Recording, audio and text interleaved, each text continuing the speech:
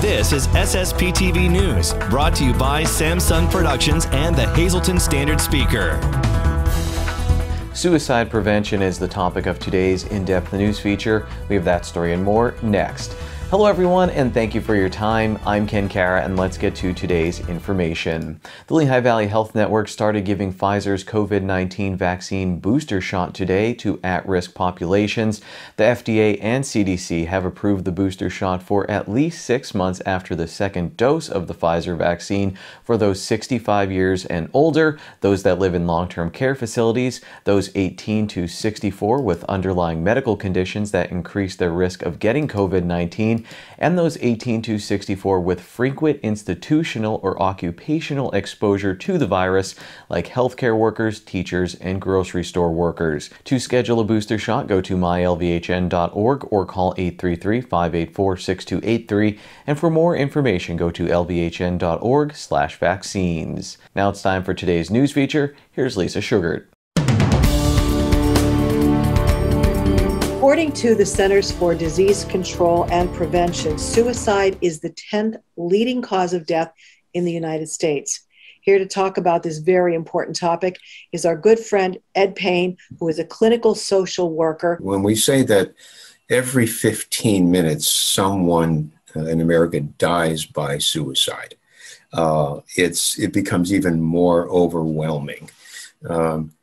And the risk factors for it, those in so much pain that their own death seems like a comfort and the only solution, is very serious. And the thing is that there are ways to intervene. It's the second leading cause of death, nationwide in 24 to 35-year-olds.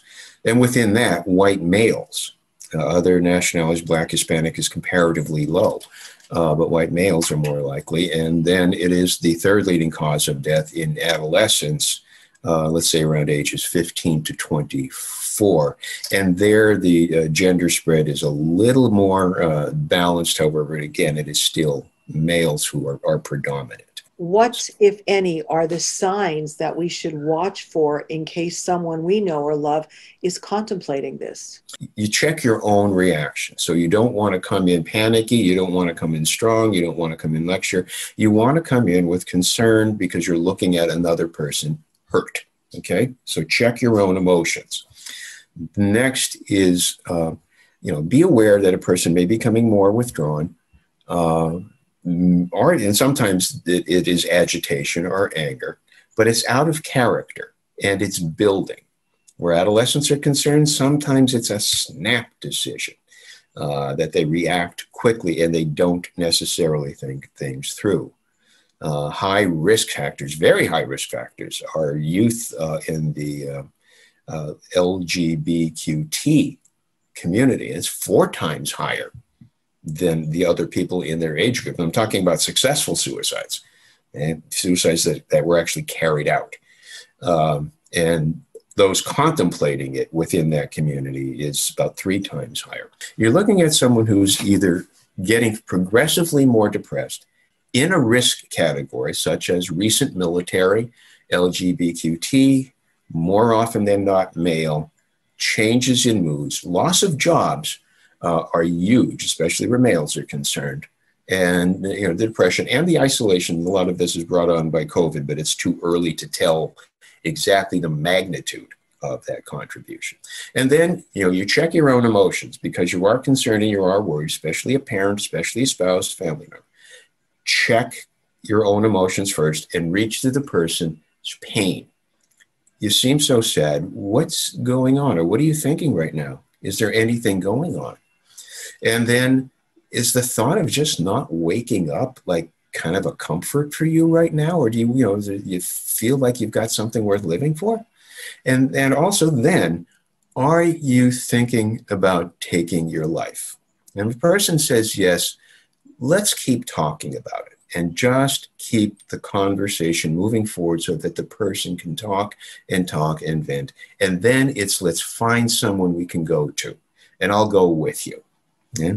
That this is such a permanent decision. You want to know that there were no other choices before you would ever take such a step. Okay? Someone who is watching this, and I hope they never are in this position to deal with it, but if they are and they don't know who to call, is there a helpline? Is there somewhere to call for that immediate help, or do you call the police? Well, they can call 211, okay, which is going to connect them to social service resources very, very fast. 911 will also put them in touch with someone who says, I'm struggling right now. I'm thinking about killing myself. They will have resources as well. If a family member sees that, say someone's holed up in a house, and of course you're going to call 911, you're going to get the police involved, and you're going to do whatever you can to save that person's life. Today's news feature is brought to you by Lehigh Valley Hospital, Hazleton. Remember, in an emergency, our emergency room is the safest place to be. Time now for weather on SSPTV News. Here's our forecast from the National Weather Service. On Tuesday, a 70% chance of showers and a possible thunderstorm. Cloudy, then gradually becoming mostly sunny. We'll behind near 67 degrees. On Tuesday night, a 30% chance of showers before 7 p.m. Partly cloudy with a low of 44 degrees. Wednesday, sunny with a high near 63 degrees. Wednesday night, partly cloudy with a low around 46 degrees. On Thursday, sunny with a high near 60 degrees. Thursday night, mostly clear with a low around 41 degrees. Friday, sunny with a high near 61 degrees. And Friday night, mostly clear with a low in the 40s. We have a few local football teams on winning streaks and a few looking to get hot after victories in Week 5. Here's the SSPTV Standard Speaker scoreboard. North Schuylkill won big at Penn Argyle, and the Spartans are off to a 5-0 start this season. Tamaqua was trailing 21-8 in the second half, but pulled off a 27-21 victory over Salzburg for their second straight W. Nate Gregoire finished with 153 passing yards, and he tossed the game-winning touchdown pass, a 50-yarder, to Zach Coleman. Coleman had 95 receiving yards and 80 rushing yards. Speaking of comebacks, Hazleton area was down by 15 points in the fourth quarter, but came back to win their third straight game. The Cougars forced overtime after Tyler Wolf hit Matthew Casadas for a touchdown to bring the Cougars within 2. Wolf then passed to Ryan Matyas to tie the game on a 2-point conversion.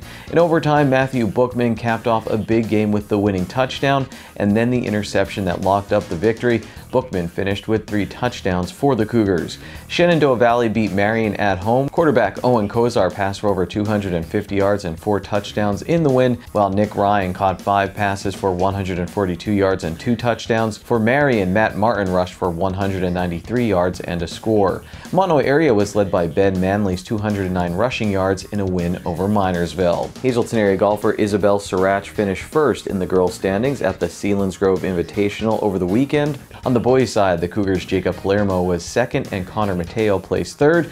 We'll hear from some members of the Hazleton area girls golf team later in sports. My social media was filled with pictures from the Bloomsburg Fair over the weekend. We talk with the fair's president after this break. SSPTV News. I'd like to send sincere condolences to the family and friends of these recently departed.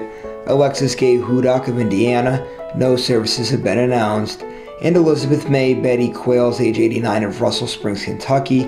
A funeral service will be held on Tuesday at 12 noon at the Bernard Funeral Home. Friends may call on Tuesday from 10 a.m. until 12 noon at the funeral home.